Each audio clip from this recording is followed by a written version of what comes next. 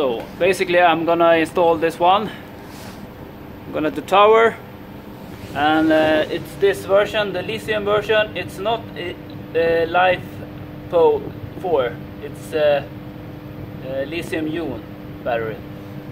It's a bit of a disappointment perhaps, but I guess it works. 48 volts. You attach it. I've already put one here. This is the battery module, the extra battery module, and I'm attaching it here. See the cables there. And second one, you attach this one, sort of looks like Anderson, and it goes down there, the 48 volts. And then you also attach communication line here and some earth under there, and also you got a screw here where you attach this one, so you screw this one. So this is the front, the display. I'm gonna remove this one later. It had a box in front of it, behind this one. This one you attached, you just push it sort of like in.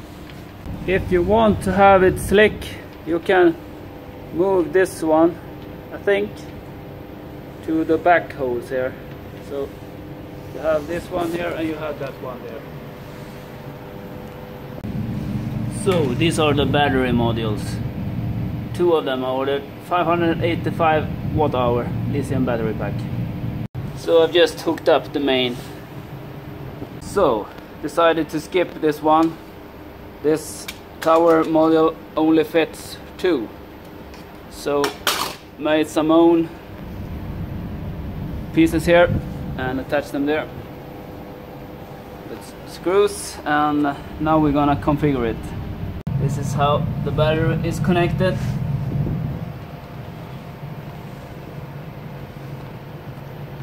This is the emergency power off. I'm not gonna use it. It shuts off all power, even the battery. So for some emergency, I don't know what that could be, but not in our case. So you can see here that the Snyder uses lithium-ion NMC batteries, and you can have 5 battery packs connected to the UPS. Here we have 2. So this type here, I believe, is 600 watt hours, maximum discharge rate 2 kilowatts, and it's 12 amp battery, 58 volt DC at full capacity, so it's 48 normal. And the weight without packaging, 13.7 kilo.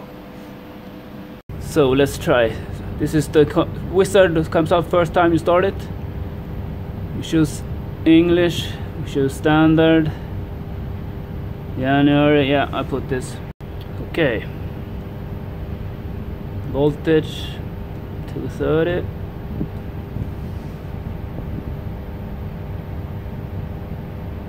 That's battery pack 1. I think I have 2. Strange. Well, I did remove this one, and now it started beeping here. Check battery cable. Well, so I put it back in and now it's okay again. So I guess I'll continue, even though I have 2 battery packs. It just says 1. Strange. It's a new pack, yes. 2 pack, you put it in yourself, okay. So you can see the battery seems to be low. Let's see, let's charge it up. And the output is off. I guess because I haven't connected anything. You can also see the load here, it's nothing. So when you push this one, you see a runtime. I guess that is when I connected the batteries, these 2. And you can see main menu here, but let's go back. And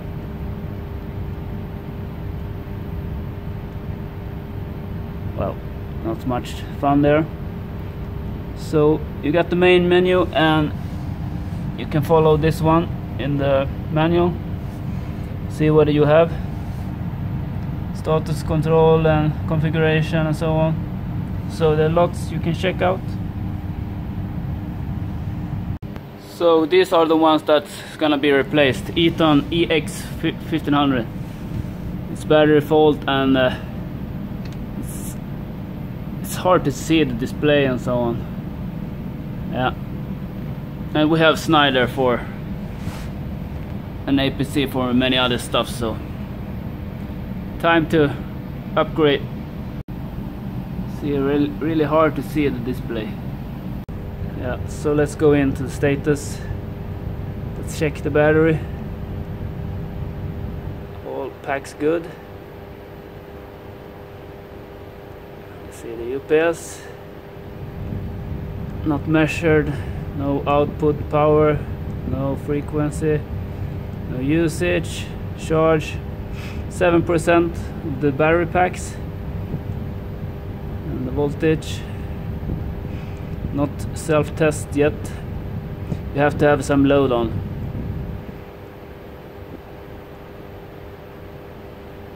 Yeah. No Ethernet. Yeah. Nothing more there. So you can see that it recognizes the battery. You see it flashes battery 1, and if I choose battery 2, then in a while it will start blinks on the battery 2 on this one. Yeah, there we have it. So it recognizes the battery. You can also see the status of the battery, the temperature and the voltage. You have two outlets group here, group 1 and group 2, and you can configure them in the software.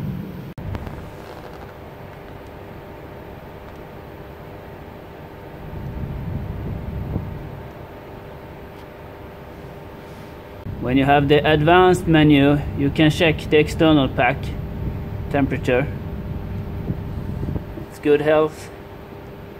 And pack number 2, it's a bit colder.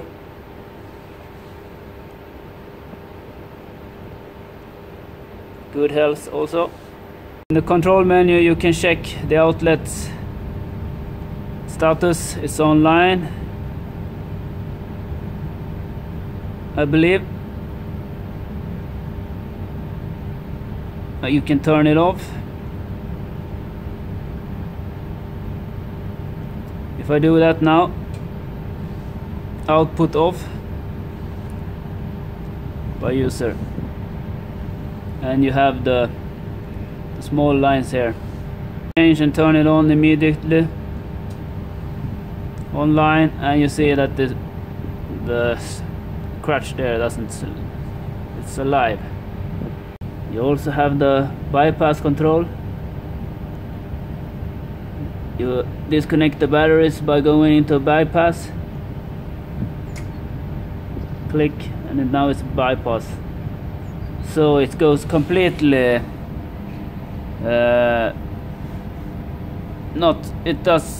it goes around the batteries.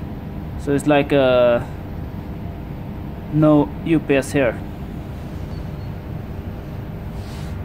In this mode you can swap the batteries without disturbing the channel as long the mains, as long as no disturbance of the mains.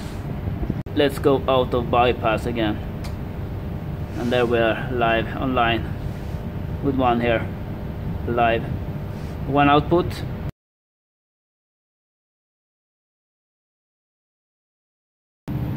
Ja, ryck den då. Ja, det är stendog här. Ja. Under där. Oh, it went bad. It's red over the place. Oh, you get a cut without the cut.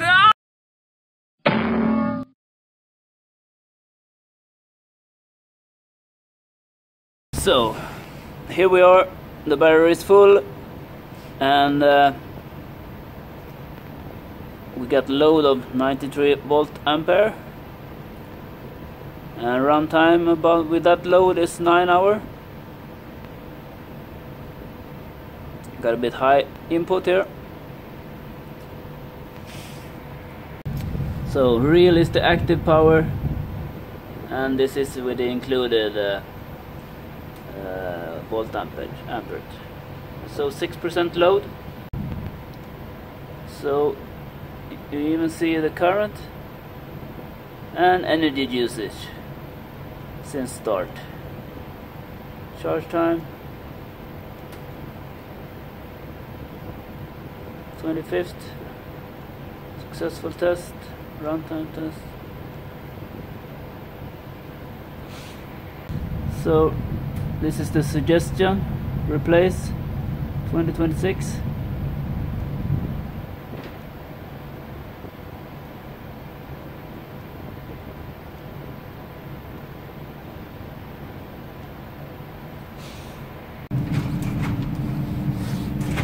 And it's up and running again. Yay! So that's it. Thanks for watching. Hope you got something out of it. You can subscribe, share, comment. I like all of it. Bye bye.